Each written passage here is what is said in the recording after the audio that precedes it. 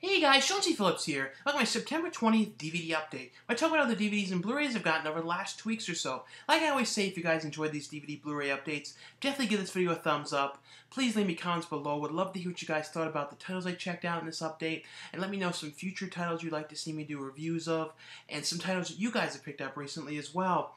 Now the first one I got from Universal, and to me, this is, I saw this one in theaters as well, and this is one of my top favorite movies of the year. I like these kind of movies that are like kind of, not that many people see, or kind of like sort of undiscovered. Just the whole vibe of this movie is like really the kind of movie that I like to watch, and it's The Signal. And this is pretty much about these kids that are, there's like this hacker, and they're, following him and trying to trace him. They believe they found like the track to this guy who's been messing around with them. He's kind of like a troll kind of guy who's been causing them all kinds of problems. So they end up, discovering where the guy is and tracking him out into the middle of the desert. Get out to the middle of the desert, and there's something very strange about this place. They don't see anybody there. It's this weird abandoned house, and all of a sudden, weird things start to happen, and the main kid ends up waking up in this very, very strange kind of hospital-type environment. No one's telling him where his other two friends, his girlfriend, his other friend is. It's Laurence Fishburne is like the head of this whole place, and no one's telling him anything about it. And it's just something very strange about it. Everything has this kind of weird look to it, this real hyper clean kind of odd, dated kind of vibe to it. Like, looks sort of like old technology in this kind of hospital place. Stuff that looks like it doesn't really even work. And there's just something very odd about it. And it's sort of about him here, and then what he starts to discover about this place, and when he eventually, leaves the place and what's around. And I just really, the movie to me works so well. Lin Shaye has a little part in this movie as well. I just really like this. The main guy in this is, from the movie The Giver and a bunch of different movies lately. But this is one I would really recommend for everybody out there to check this one out. Like I said, I really love this movie. I thought that it worked so well. It has deleted scenes on here, behind the scenes, and a commentary. But to me, this was just such an effective movie. And like I said, it's one of my top favorite movies this year so far. And this is just one I cannot recommend enough to check this one out.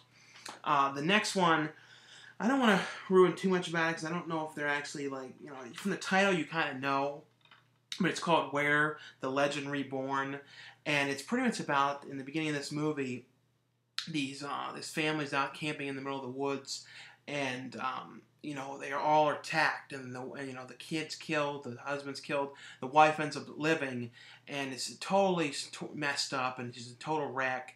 And she says, they believed it was an animal that did it, and she's like, no, he had huge hands and all this kind of stuff. So they start kind of a manhunt to try and find the guy. End up finding the guy, and he's this really gigantic guy who's real hairy and like creepy looking and weird, acting to himself. And it's kind of about this woman who's kind of working with the police to kind of talk to him and try and figure out like if it was him who did it, because it's kind of hard to put together the evidence, and because the way that people were killed really seems like an animal, and they really don't understand how there's any possibility this guy could have done this.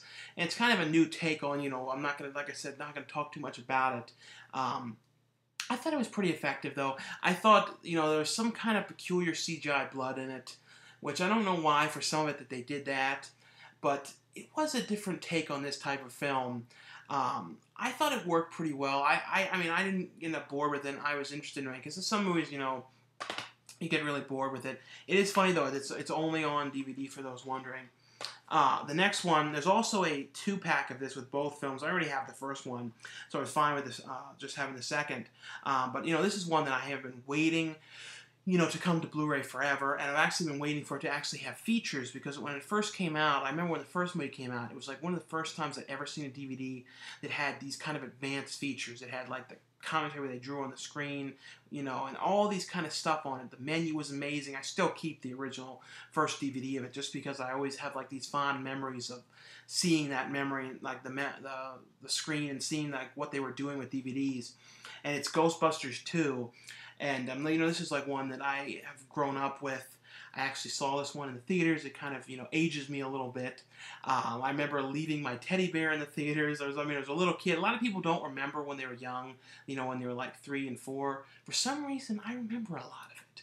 I don't know why. I don't know if it's because I have a giant head or what it is, but I remember a lot of that. And I remember I was eating at Hardee's Roy Rogers before. Don't eat those places anymore these days. But, it led to the fatness that I was. But I was eating at, Hardee's Roy Rogers, and I remember leaving the teddy bear that I brought everywhere as a kid, and I always have that memory of that. And then, I was seeing Ghostbusters before. I remember walking back into it, and I think I don't know if I left the tape there or was late seeing Ghostbusters 2 because of it. I actually saw Ghostbusters 1 as well, because I think they re-released it in theaters around the same time the second one came out, so I remember very well seeing this. But this is like, picks up right after the second one. I think it's like 5 years later. I believe that's what it is, 5 or 6. Something. And then it's like them, and the villain in this is the character in the painting, Vigo.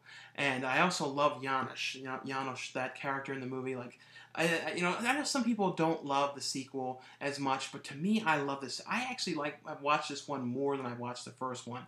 It's just, to me, I just always love everything about this. The whole vibe, the whole slime aspect of the movie, especially I remember how scared I was with the stuff, with the train. Like, I can't say enough things about this movie. This one I really like, and it has new features on here, a new roundtable discussion with Dan Aykroyd and Ivan Reitman, and the On Our Own music video with Bobby Brown, which I don't think I had seen in like 10, 15 years. So actually to see that again, it's so cheesy, but I always loved that. And the deleted scenes, there was actually some cool stuff on that. There was some stuff with Rick Moranis on there that I really liked.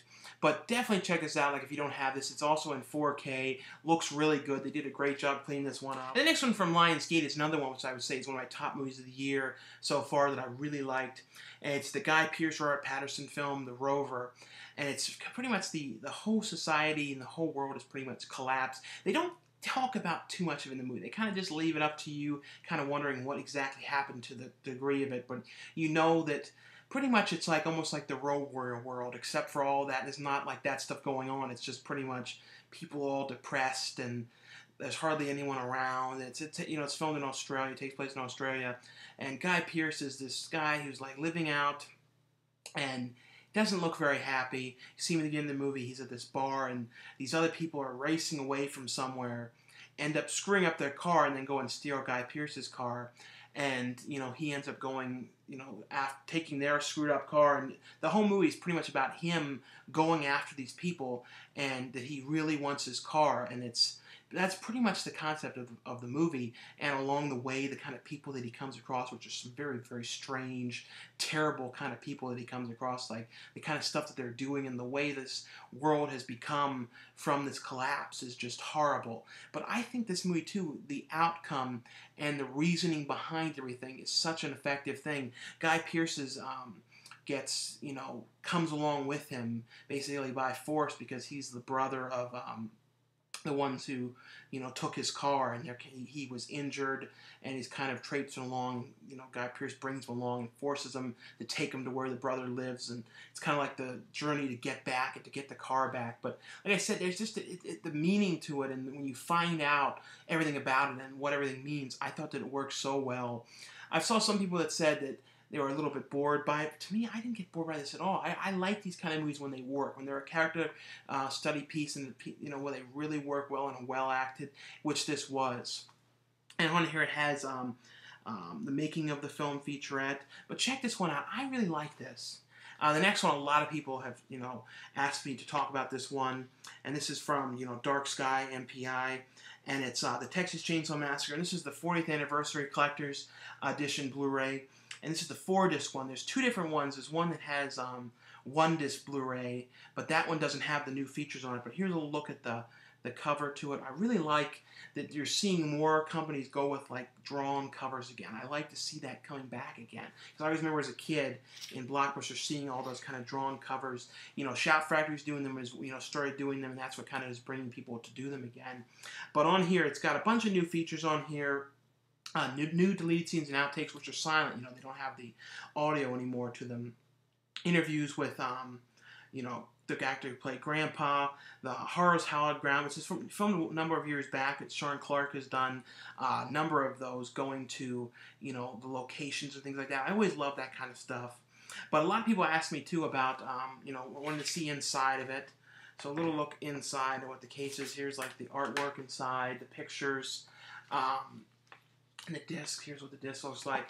But I thought that they did a really, really good job cleaning this up. To me, oh yeah, that's not right. To me, the main thing about it that really stood out to me is the difference, because this is the 4K version, is I thought it was had much more the colors, much more vibrant colors to it, and that was the main thing. It was, some of the scenes when I was looking back on the old Blu-ray were a little bit more washed out, and I feel like this one, they had a lot more color to it, and you could see the difference with it. It's not like, some people will say it's not the hugest difference, but like I said, it's more with the saturation and that kind of stuff that I thought was fixed better in this edition of it.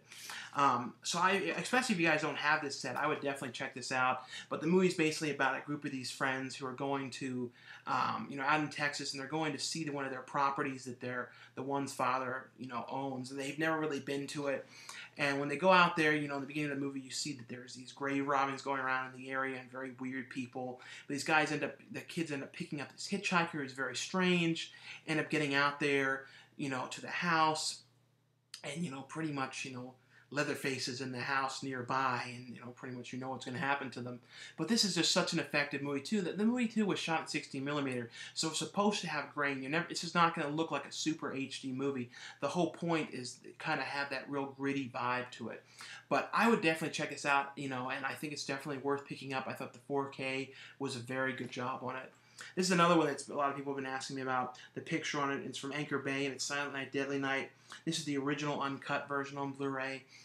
This has a new commentary on here as well with the writer and composer. But, I thought this looked good. A lot of people are saying stuff about it looks like it's an up-converted version or something like that. But the thing is, too, this is like a restored version. Even on the DVD, they ended up putting in the cut scenes, and they were taken from, I think, almost like a VHS quality or really low-res edition. So the low-res stuff that they cut in is even more noticeable since the movie's in HD, because it goes between them. But a lot of the shots, especially near the end, I thought really did look HD. I did not see it, to me, looking like an up-converted thing at all. I thought that it looked pretty good. I mean, the best that I've ever seen it look.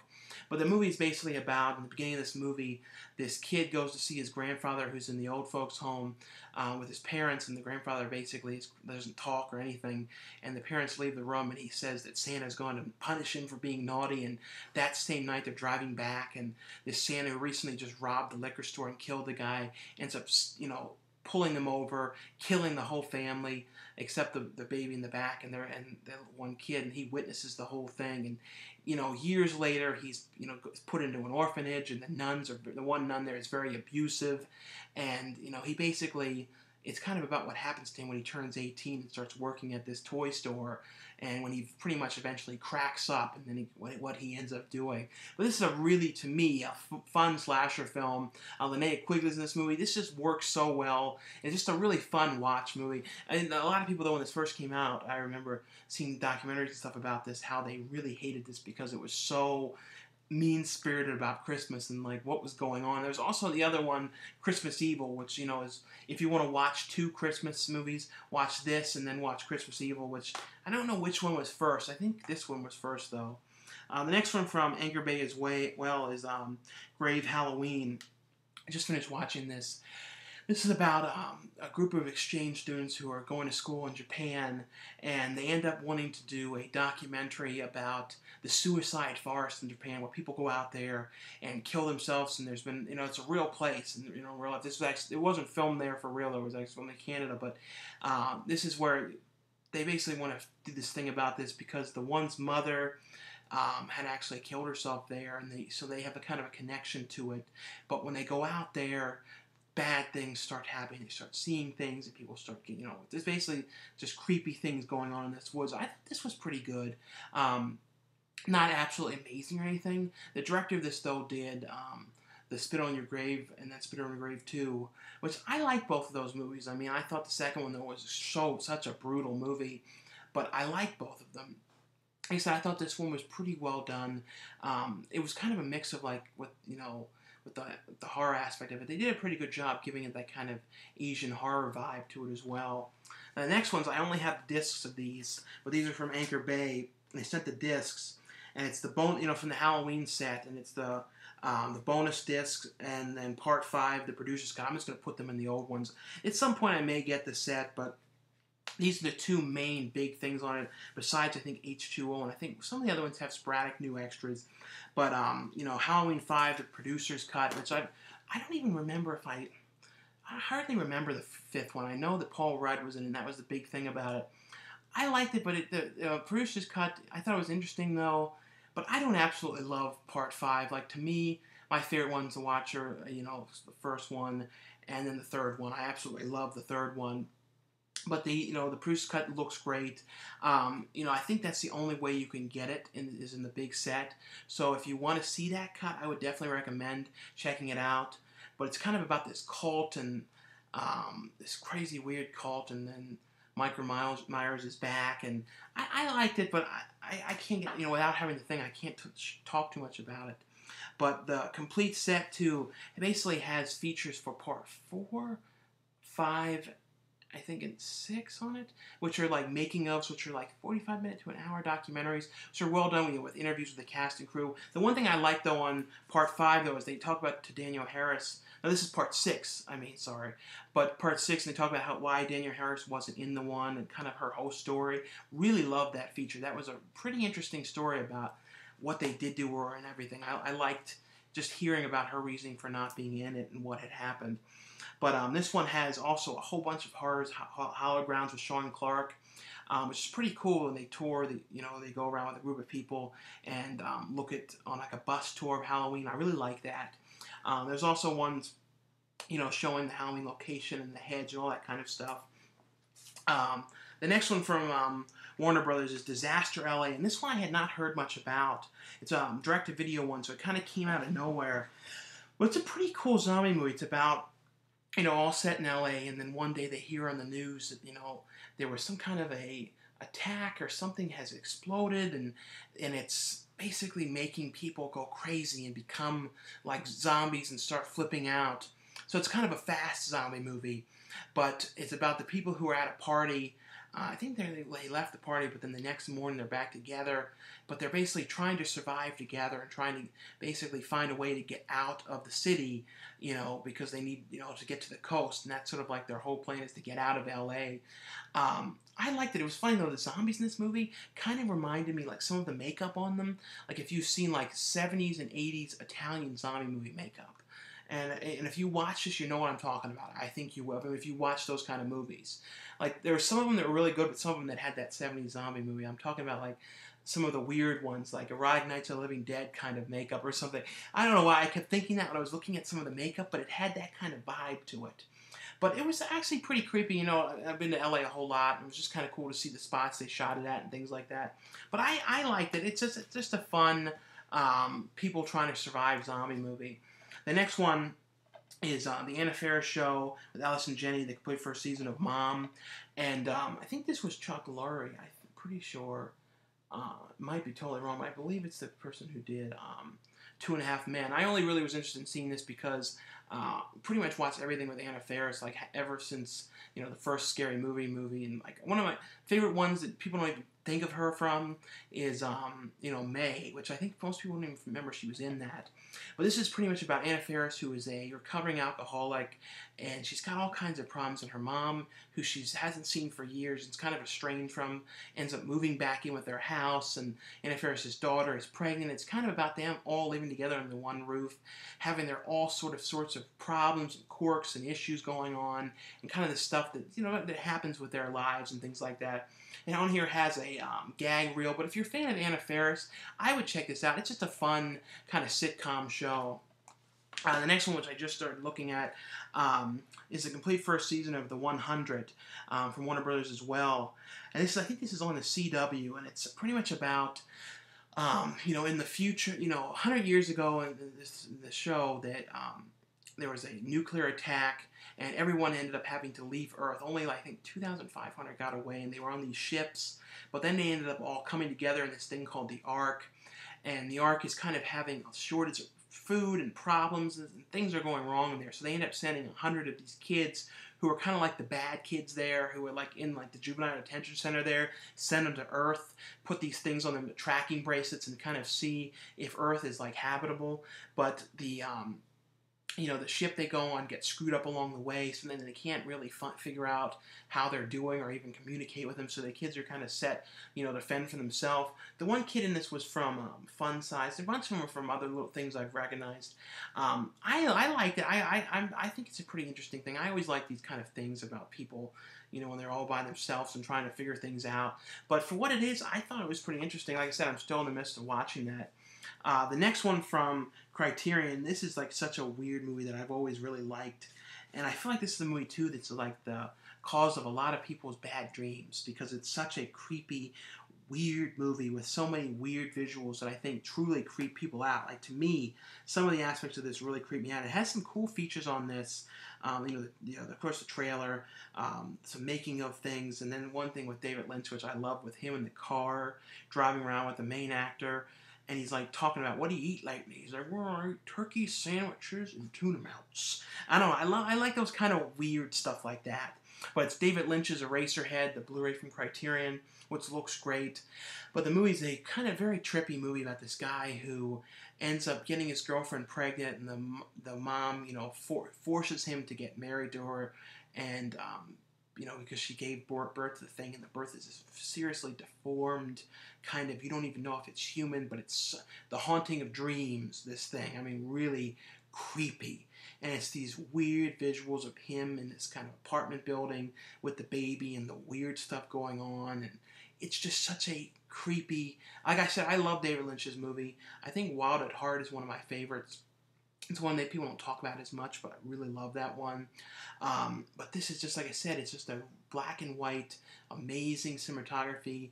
Like I said, and the baby is just such a creepy thing in this. I can't recommend this one enough if you want to watch a really trippy, weird movie. Check this one out. And like I said, too, they did a great job cleaning this one up. Criterion always does a great job, though, with the picture. The next one from Lionsgate is the follow-up to, and this is the follow-up to the TV movie, the new one, Flowers in the Attic. This is Petals in the Wind. I still love the original, the 80s one, Christy Swanson, the best. I mean, I know these ones are more to the book, but I really love that. I would always wish they made a sequel to the, Flowers in the Attic, the original one. But this one, has Ellen Burstyn in it. It's about the kids and kind of what happens to them after they've gotten... I mean, the thing is, you kind of ruin stuff about it, but they got out of the attic to it, you know what I mean? But it's pretty much following them now, and then the grandmother comes back into their lives, and it's kind of about what's going on with them. But it's just not as, to me, like I really love the story of them in the attic, and the whole vibe of it, and the whole kind of what's going on and all that is, to me, a little bit more interesting than the story that happened in this one. But still, I think it's interesting just to actually see the other one. I think there's some other books as well. But, well acted and everything, but just not as interesting of a story to me. The next one from Lionsgate is one that I was really surprised with how much I liked this. And there were some really funny, random cameos in it, like Alan Arkin. I don't even think he's credited as Alan Arkin. It's like another fake name, but it was like, is that all he's doing? And he was in it for a minute. Ving Rhames is in it, cameo. But the star of this is Ethan Embry, who I've loved ever since Dutch. And, Cleo Duvall, who I've always loved since But I'm a Cheerleader and Faculty, tons of different things. But it's a movie about these two guys, and it kind of reminded me of that movie Kill the Man, which I don't think many people saw. But it's kind of about these two guys who run this alarm business where they, do home security and things like that, and they're having no luck with it. They're kind of like the laughing stock because there's a really popular security company nearby that two friends, people that they were kind of like their enemies from school work at, and things are not going well. So they come with this idea to start robbing houses to get people into, to drum up business. And it's kind of about what has happened with that and what's gone wrong with doing this, and what is, because they basically rob from the wrong person, it becomes a total nightmare. I thought this was really funny. Like I said, I really love Ethan Embry. I thought he was really good in this. I think it's a movie that not a lot of people are going to know about. And like I said, I was really surprised with how much I like it. This is one of my favorite things in this update, because it kind of reminded me of a 90s movie. This is one of those movies, too, that I feel like I'll watch again, really soon, just because I liked it. I just liked the vibe of this movie. The next one from RAO Video. This was not very good, and it's Iguana by Monty Hellman. I really love, the lead in this. Everett McGill, from he was in Twin Peaks and People on the Stairs, I absolutely love him in. But this is such a weird movie, and it's Iguana, and it's about this guy who has a deformity on his face, and they call him Iguana, and he was on this ship, and I think it was a whaling ship, and he was kind of abused and made fun of by the people on the ship. He ends up, escaping and going off onto his own island and taking Michael Madison's character prisoner. And he's like, this is my island, and you're going to do what I tell you to do. And he's doing this kind of peculiar British accent. It's not that well done. He's like, you're going to do what I tell you to do, and if you're doing me wrong, I'll cut your fingers off. And all it's just such a weird thing. And that's really what it is him taking prisoners in these long, drawn-out scenes. And it's such a disastrous movie. I can't say anything else about it. It's like, I can't say anything else about it. The next one from Sony is The Calling.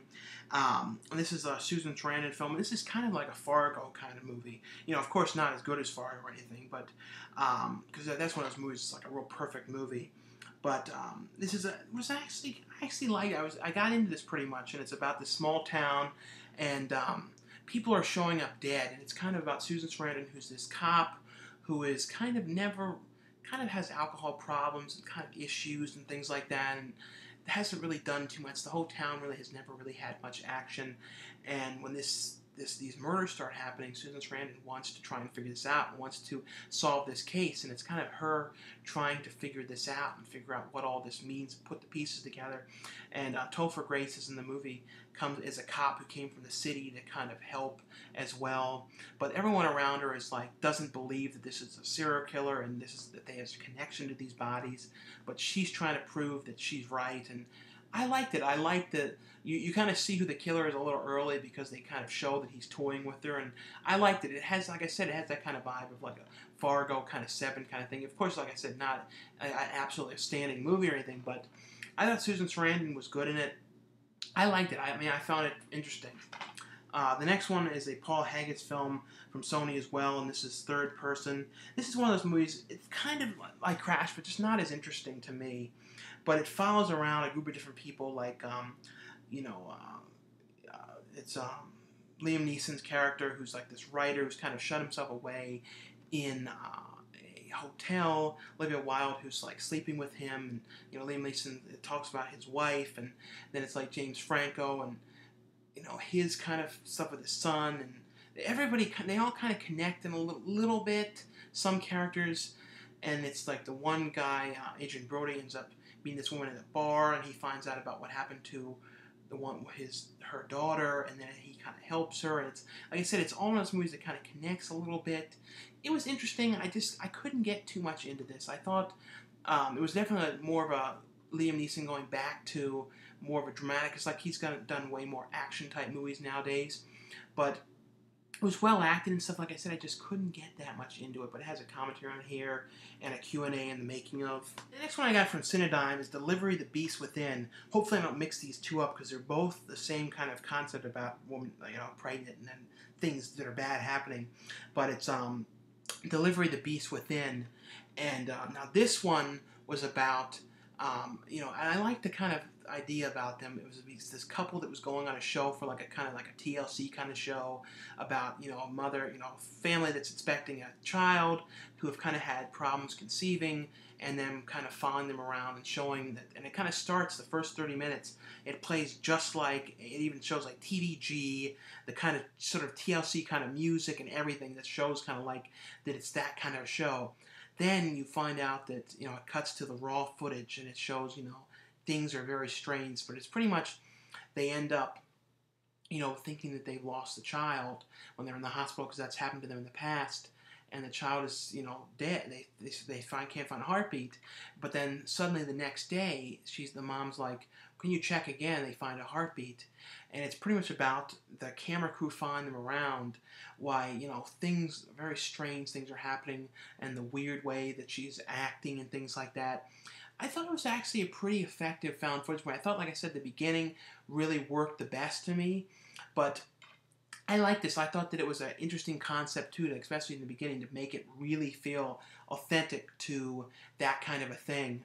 Like I said, these two are mishing together in my head a little bit, which is a shame that they're kind of confusing me, because they're, like I said, I watched them like within days, and I kind of am mixing them up a little bit. I know I got that right, but the next one is from RLJ, from Image, and it's The Devil's Incarnate.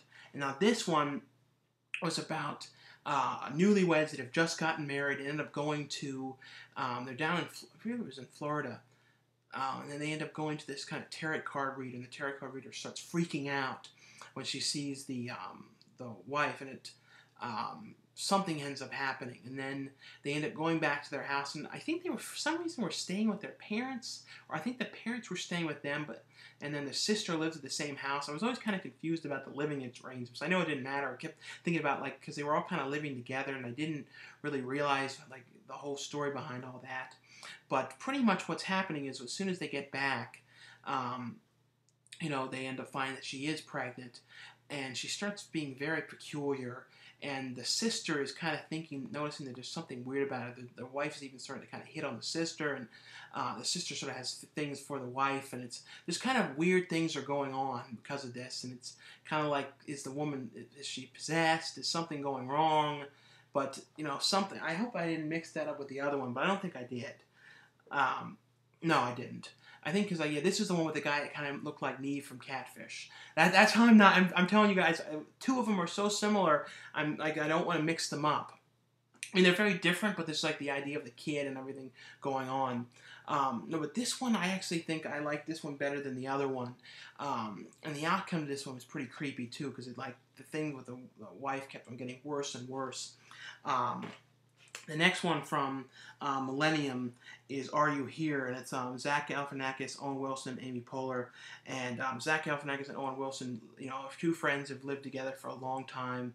Owen Wilson is a news anchor doing sports, and Zach Galifianakis is kind of living like at home, not really doing anything.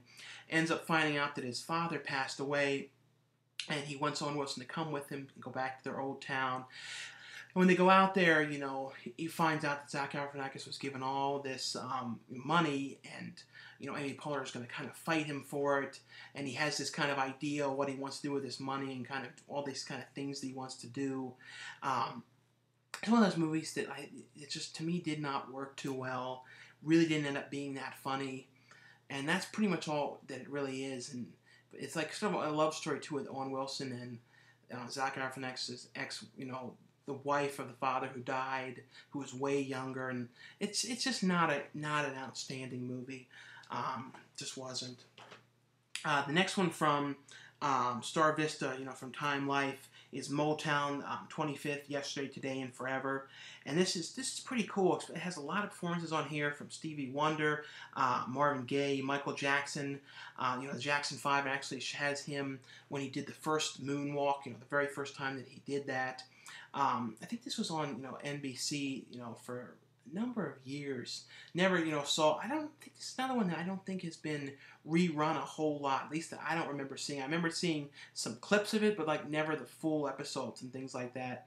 But it has Lionel Richie on here. This is just a cool performance show. The next one from Mill Creek is Kroll. This is one I had never watched before, and this is kind of like I think this is one of Liam Neeson's first movies. He was in it a little bit. It's about, in this kingdom, they're getting married, and the one wife ends up getting taken away by these aliens, and it's kind of about him going after them and trying to find them. This was okay. I couldn't get too much into this.